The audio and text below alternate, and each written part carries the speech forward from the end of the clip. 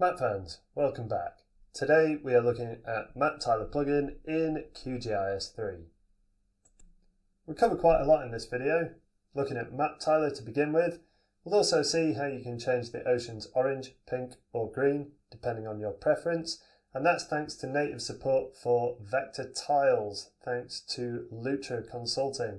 If you'd like to hear Saber from Lutra talk about vector tiles in much more detail, you can catch him at the FOSS4G UK online conference, which is coming up this Wednesday.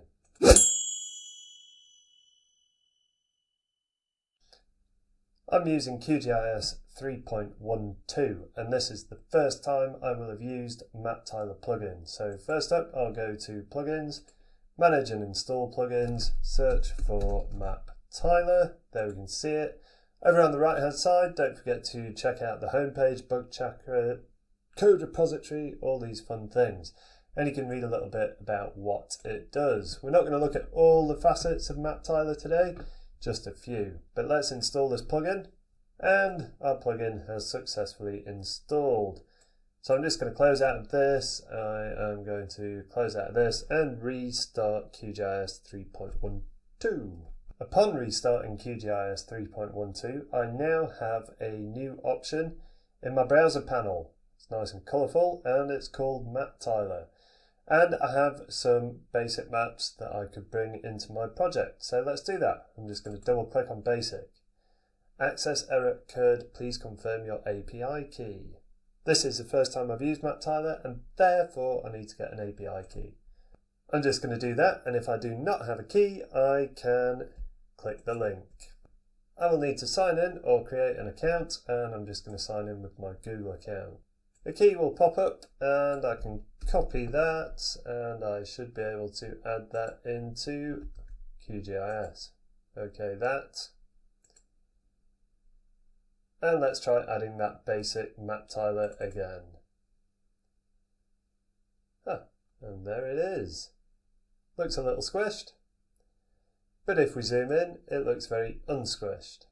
As this is a web map, I would like to change my CRS to 3857, the wonderful pseudo Mercator. Now then, things to note. If we have a look in our layers panel, this symbol hopefully should be familiar as a raster symbol.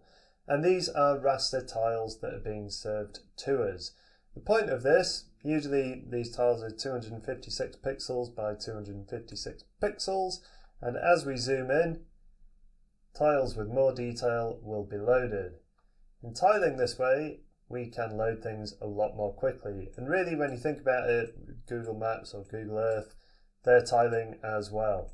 This can be really useful for mobile because we're only using what we use, and also the server can cache tiles as well.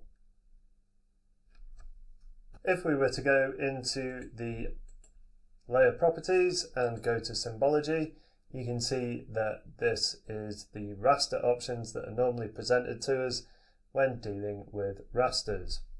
A very cool option that MapTiler plugin gives us is customization. So if I don't like the basic map, let's say for example the blueness of the sea really affronts me, I can right click on the basic and customize in the cloud. That looks a little bit like this, and for my water I would like to make the seas orange. Okay, that, and now I have got some orange oceans. I'll hit save on the orange oceans, and I'm going to call it basic orange. Rendering formats PNG, that's great. I will create, and my map is created. Now let's publish it. This will make my map public in the production system. Are you sure you want to publish the map basic orange? Of course I do. Who wouldn't want orange seas? We've got an embeddable viewer, we've got a vector style, and we've got raster tiles. Now you need to upgrade in order to get your raster tiles, upgrade to get a web map tile service, and upgrade to get a static map as an image. However, we can get an embeddable viewer, and we can also use vector style. Now I'm quite interested in the vector style, so I'm just going to copy that link, and that is now on my clipboard. I might put it in Notepad just to keep it safe. Upgrading is one option, but we do have other styles available to us. Let's have a look at bright.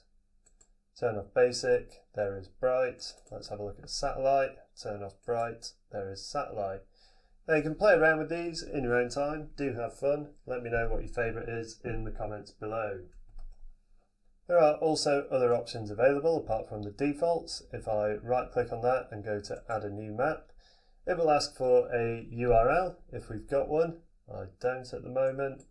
And a MapTiler cloud as well. So on MapTiler cloud we have all these fun things. Let's bring in OS Open Zoom Stack Lite, and that is OS Open Zoom Stack brought in raster tiles. To now I've been using QGIS 3.12, but here I have opened up the development version, that is QGIS 3.13. If you'd like to see how to install the development version, you can have a look at this video. In the new version, we have something by default called vector tiles. It's baked into the software, and that's many thanks to Lutra Consulting. If you'd like to learn more about vector tiles, Saber will be giving a talk in the upcoming conference, and you can get your tickets here. Hope to see you there on Wednesday. Now for the MapTiler plugin, what does this mean? Well, it means that we can deal with vector tiles natively. So if I right click on my basic, I have the option to bring it in as a raster or bring it in as a vector. So I'm going to choose vector this time. Let's see what happens. In it comes. All things look equal, apart from a little error message up there. We'll get rid of that. But over on the layers panel, you can see that this is now a group. And we have the symbol for a vector tile. Interesting. Now, if I open up the properties of this, on the symbology, all of a sudden we have access to the symbology, as you might imagine, for a vector layer. Pretty cool. We could also add in our own map. Do you remember that JSON URL that I copied? Let's try and use that and bring in our changes.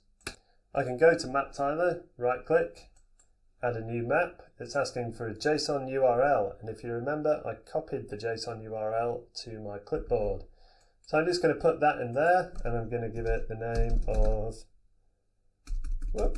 basic orange, and OK that. Now we have a new MapTiler option, and I'm going to add that layer in. If I turn off the basic, there's the basic orange that we created. The MapTiler plugin has loads and loads of options, and you can see on the MapTiler website all the other apps and great stuff that you can do with them. Now here I am on the OS website, and I'm just going to download Open Zoom Stack in vector tile format, or MB tiles. It's 2.5 gigs, so that might take a little while. I'm just going to navigate to where I saved that MBT file, which is down here, and you can see again it's got that vector tiles symbol. So if I double click on that, it's going to pop in. There we can see it. I'm just going to move it out of that group and turn everything else off. Goodbye basic orange. And if I start zooming in, now this doesn't look very pretty at all. Looks like a right old mess. But because we have native support for vector tiles and we have MapTiler in here with OS UK Open Zoom Stack Lite available, I can add this in as a vector. And if I go to this vector tile and go to the styles, I'm going to copy that style, then go to my OS Open Zoom Stack NB tiles, and I'm going to paste that style in. So we can switch styles between OS Open Zoom Stack. Now Saber showed me that trick. It's pretty neat. I guess that your data has to be in a similar structure for that to work, but very cool. And if you'd like to know more, don't forget, go to Phosphor G UK. You can get tickets on Eventbrite. and I'll have links below to that website. Do explore MapTiler, do explore vector tiles on your own, and don't forget you can watch my earlier video on how to install the development version. But that's all for now. Thank you very much for watching. Please don't forget to like, subscribe, leave a comment below, and happy mapping.